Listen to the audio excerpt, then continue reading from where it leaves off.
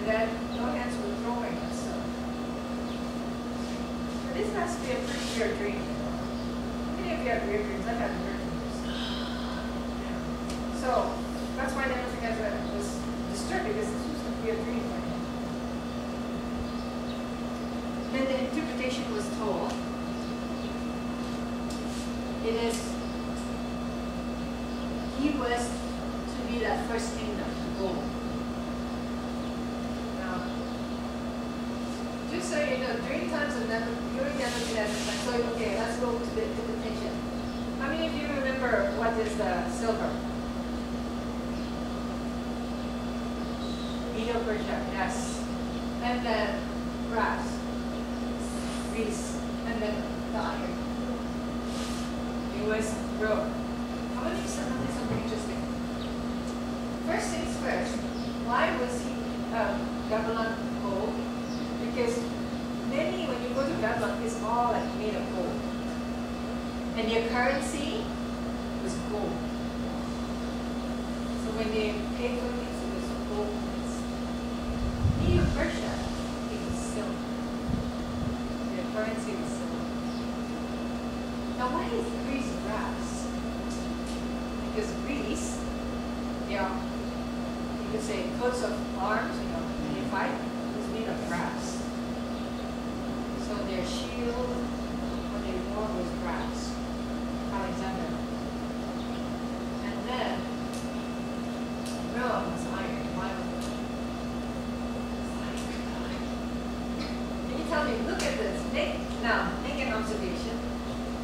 What can you observe about this statue? Not this skirt. Alright. Okay, look at the value of the metal. Tell me what you can tell me.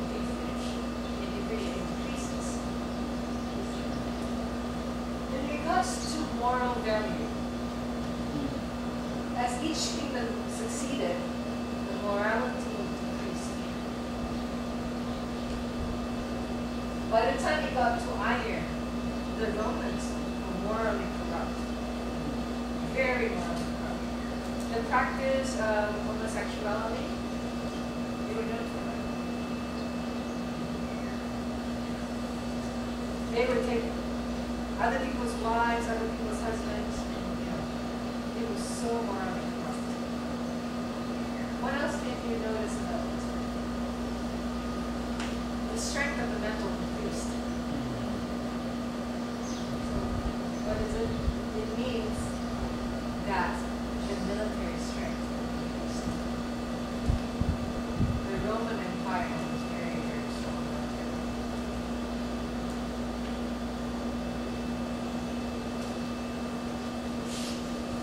Continue the story. Now, in verse 46, look how Nebuchadnezzar reacted. He fell down, worshipped Daniel, and commanded that they should. And remember what I said, Babylonian theology. They do not believe gods lived among them. And so he's not worshiping Daniel as a god. I don't think that is. But he's actually acknowledging in verse 47 that Daniel's God is far superior than his gods. God is so good. You have to understand, this is a king that believes in polytheistic, meaning there's gods. So every time, and remember, pagan people, this is what I said, even Assyria, when your country invades another country, their first thought is, my God is superior than your God. That's why Nebuchadnezzar took the utensils from the temple, to show that his God is far superior than the Jewish God. So he believes, that's why even in the story of Hezekiah this morning, Assyria, when they were insulting Jehovah, they were saying, look at the northern kingdom. They worship all these gods. And they are under our captivity. So who is this your God? But now, even though he has defeated Daniel's people, he acknowledges this. So So he's now seeing the God of Daniel is Washington. And the reaction to this was that he made Daniel the department head leader of the wise men. At the age of 21, he's the department head. So all the wise men answer to him. The soothsayer, the magicians, astrologers, you name it. They all now answer to him at the age of what, 21, 22, 23. Let's just be 23. Now, I assume this would have created a lot of animosity for the rest. I don't know it's true in Philippines, but in Indonesia, there is the Chinese Indonesians, they're the very minority, they're less than 10%. But the wealth of the country, 70% is owned by them. So there is animosity. So recently, we had a governor of our city, his name is Ahok, he became governor. And a lot of the ruling ethnic, which is Japanese, this did not like him. Because first of all, he's Chinese. And second, he's wealthy by his own right. He has his own business before. And then he's governor. There was animosity. So you can understand, this is a captive, Hebrew, and now department head. Yeah. You can imagine the animosity here. And so when we later on study them, there's a reason why they do what they do. I'm sorry. And I like what Daniel did. After he was made department head, he did. He took his 3 friends and put them over positions.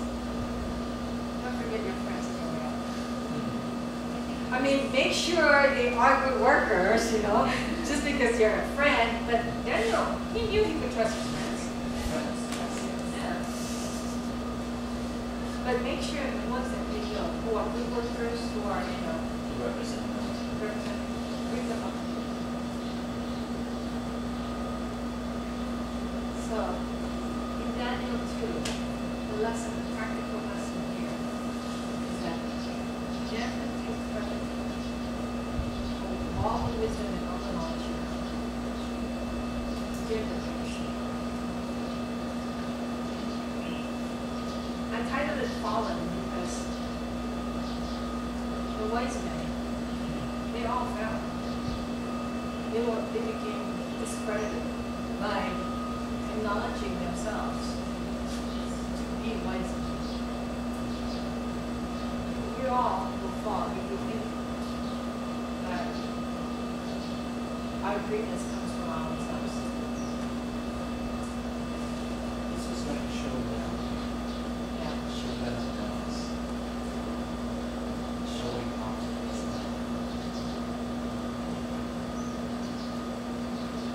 Now I want to show this story, and I want to show the story of chapter 7. Because to remember, the theme is fallen.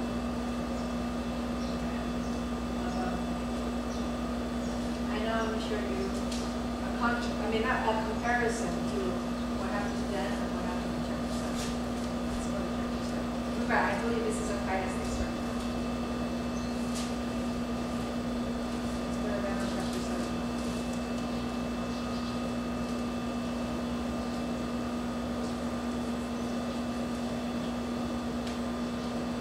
Now, Daniel chapter 7 is a little bit different because it's not historical.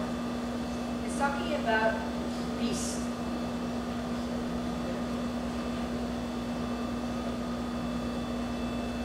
Do you want a little break, 5 minutes? What time do we end?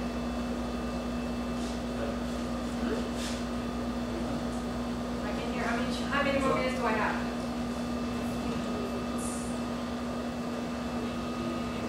21 minutes, yeah. You can still finish.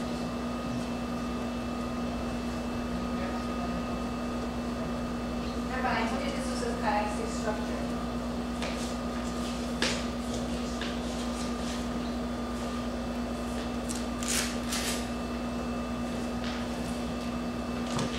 Daniel's time now happens at a time where it is no longer Nebuchadnezzar's time. This is Nebuchadnezzar's grandson, named Belshazzar.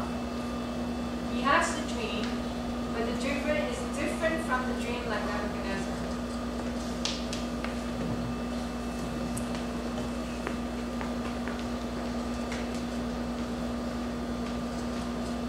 Like that Nebuchadnezzar, when he dreamed this, they were both sleeping, they were on their bed. And then, in Daniel's dream, he saw 4 beasts. Let's look at this. Okay, can someone read this? The first was like a lion with its wings, like the mountain who make their offer up, and it was lifted up from the earth, and made stand upon the feet of man, and a man's arm was given. Yeah. So this is the image of the lion. Now, wings represent speed. Okay? You've heard of it. So this kingdom was when it went conquering, it was very fast. Now the other thing that was interesting that the wings were plucked, and then this lion was like as though he was standing like a man. And the man's heart was given to him. What happened? What happened with this? Nebuchadnezzar repented. So when he was doing his king, he was converted to the Hebrew faith, or to the God. If I could say, he was converted to Daniel's God, which is Yahweh.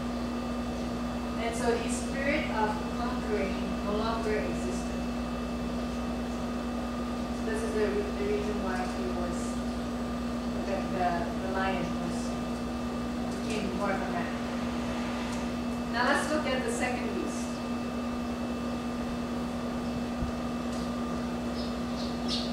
So, second person, could you please read it? And there before me was a second beast which looked like a lion, was raised up on 100 sides, and had 3 ribs in its mouth and in its teeth. It was full without and eaten with fish. Now look at this beast. It's a bear, raised up on one side, had 3 ribs. So as we learned just now, it was Medio-Persia. And so Medio-Persia, before it became Medio-Persia, it was 2 kingdoms called Media and Persia. They united, but the stronger one was Persia. So that's why it stood more of one leg, to show that they were not equally yoked, if I could say it that way. One was stronger than the other. Now, however, before in their effort to conquer, they took 3 countries with them. Babylon, they call one Babylon, and one is called Lydia, which is what we call Turkey today, or ancient Turkey. The third one was Egypt. So, in their effort to become great, they took 3 nations. That's why there's 3 ribs. This is not historical. We'll go to the practical. Now, the 6th one.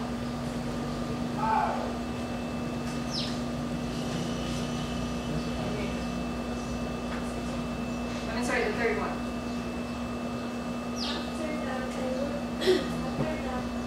After this, I will bring the most another.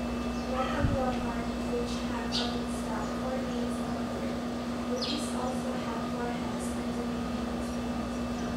See, the 3rd kingdom is Greece, as we remember in the. Now, notice instead of 2 wings, they have how many wings? 4 wings. So the speed of this kingdom was much, much faster than Babylon. I'll tell you how fast it is. It took Nebuchadnezzar several years to conquer Jerusalem. You know that? I think about 3 years. It took Alexander the Great to conquer all the way from the Middle East to India. 3 years. So every time he conquered, he went conquer and conquer. He did not stop. That was how fast. And the sad thing about Alexander the Great, he died at the age of 33. Wow, it's fast. Yeah, he died fast too. He died fast. Interesting enough. He died at 33, conquered many. He still died at 33, conquered the world. That's how good I got it.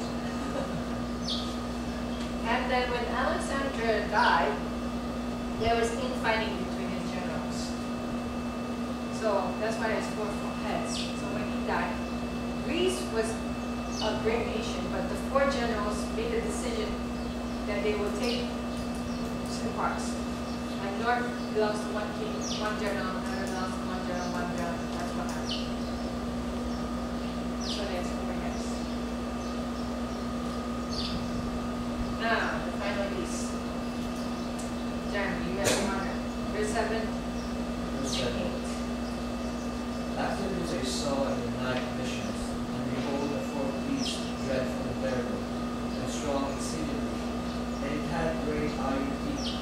It devoured and brake in pieces, and stabbed the residue with the feet of it, and it was diverse from all the beasts that were before it, and it had 10 horns.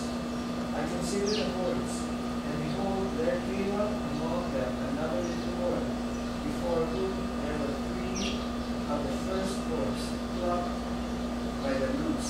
And behold, in this horn were eyes like the eyes of a man, and a mouth speaking great things.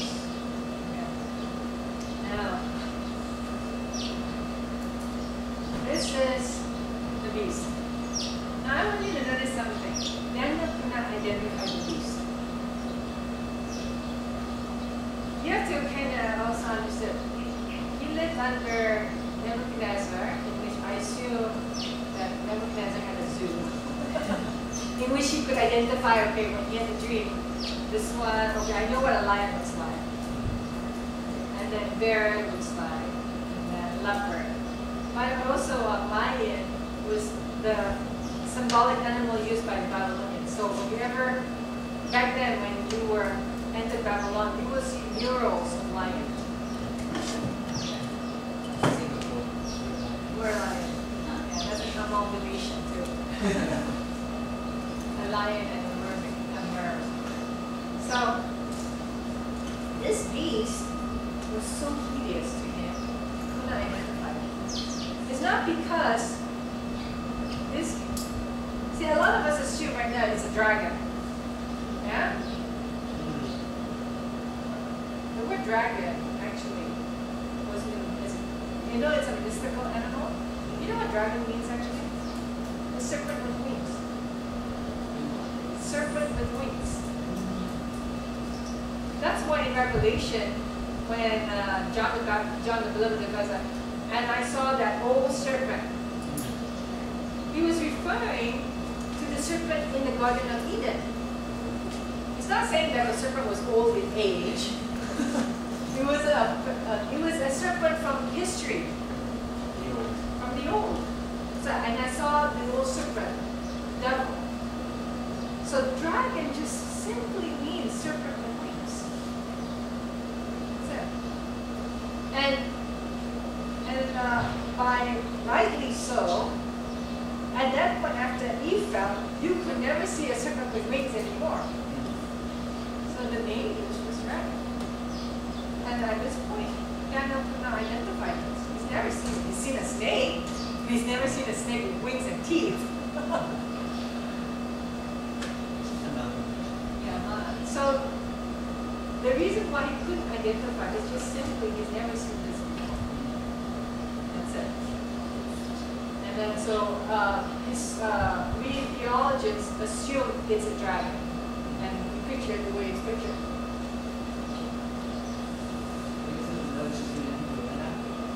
It's not an apple. It's a fruit, but we don't know what it is. Like the kings that visited Jesus, everyone thinks it's 3, but it just says kings from the east. He never mentioned 3. And then we have to say, 3 kings. It's not 3 kings. We don't know how many kings. And then the one thing that swallowed Jonah is a whale. Everyone assumes it's a whale. It's a big fish. So catch yourself. So he does not know, but this is very interesting. This beast is so hideous that there's a whole, like, there's 2 verses dedicated to it. One description of the beast and one is on top of the beast. So basically, unlike in Daniel chapter 2, it just says iron and then iron mixed with clay. Whereas this one, this beast, is specific. So whatever that came out this horn is Roman in nature because it came out of the 4th beast. Remember this when you're studying that. I urge you to study it on here. So it's actually talking 2 phases of the beast. One we call pagan Rome. Second we call pagan Rome. Pagan Rome was more interested in conquering nations. That's why it says it had teeth of iron. So it's basically conquering with its teeth. It's made of iron. And it will break it. And then what? Foot that is made of what? What is this? And snap the residue. It divided because it snapped the residue with its foot. But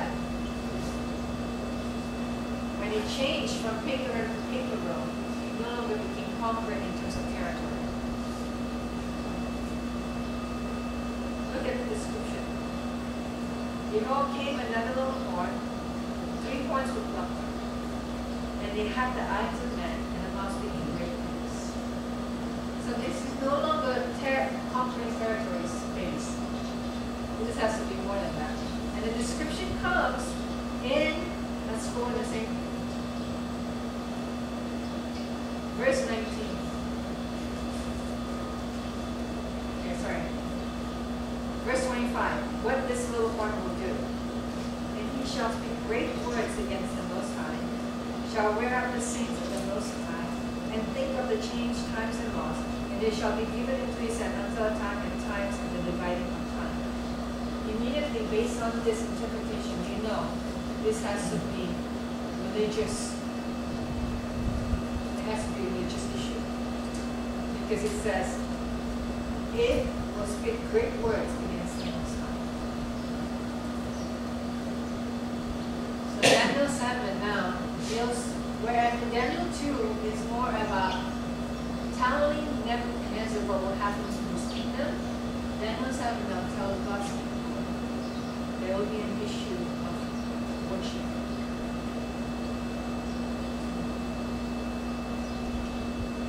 Look at the ending of this dream.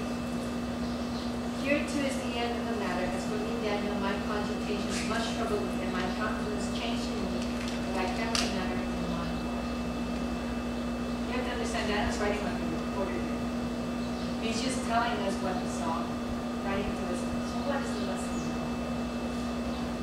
There are times when we learn about things in the world, about what God is us. It will trouble us. And that's okay.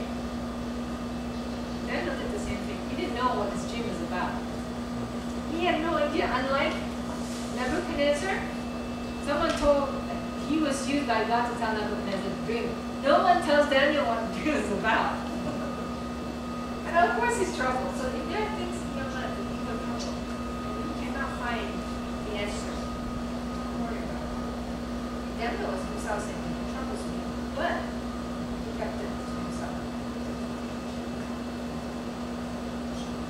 So there are times in your situation where you're facing, you don't have to worry. If you're confused, outside or come in here, just challenge me. My greatest struggle is I cannot speak long. He knows this. And I was getting worried. And the Lord reminded me, why do you need something you should worry about? There are other bigger things to worry about. And yes, you will see that as you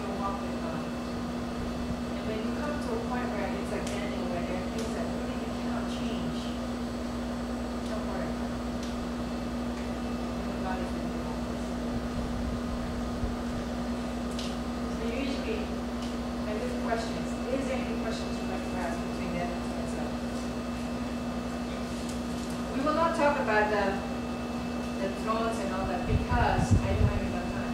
Yes, we can talk about this. I'm just giving you the general so that you can see. I'll give you a picture.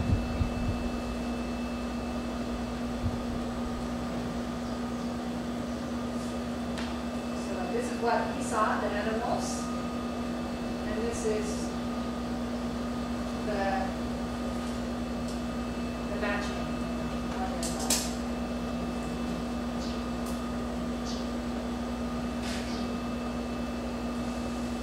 Now notice I have pagan Rome, divided Rome, and papal Rome. Divided Rome was a time period when the Roman Empire was destroyed and they were in transition phase. Okay. That's seen in that 10 toes actually. And from that 10 toes, there, however, it was not, it's only seen from pagan Rome and papal Rome. It's in Daniel 7. People always say the 10 tribes. No, I call it divided Rome. In the sense, Rome was divided. There was the east and west. The west became the 10 tribes. The east was still under Rome.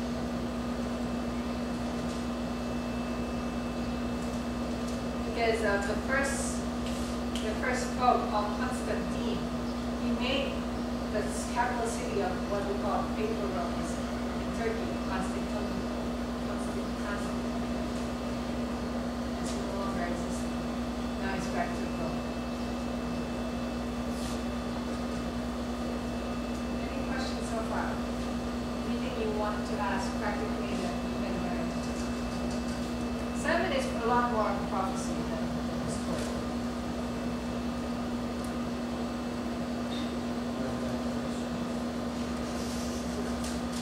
Questions? Did you say that? Do you think